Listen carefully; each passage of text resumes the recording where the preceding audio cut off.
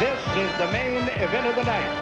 12 rounds of boxing for the WBC Championship of the World.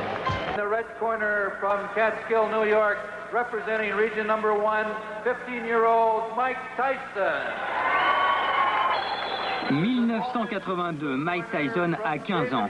Il pèse déjà 95 kilos et dans ce tournoi national olympique junior où il vient défendre son titre acquis l'année précédente, il affronte Joe Cortez. But he is unbeaten 5-0 and Joe Cortez is 13-4. So you would naturally expect the heavy hitting in this one, but we have seen some. Début de combat explosif, jugé plus tôt. Some earlier blows were more telling.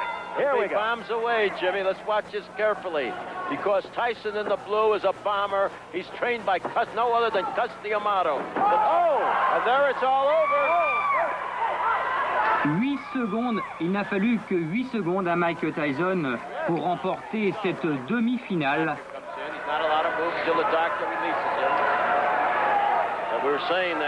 Mike Tyson a remporté ses 5 premiers combats par KO. Mike Tyson, jeune boxeur, spontané, amateur. Il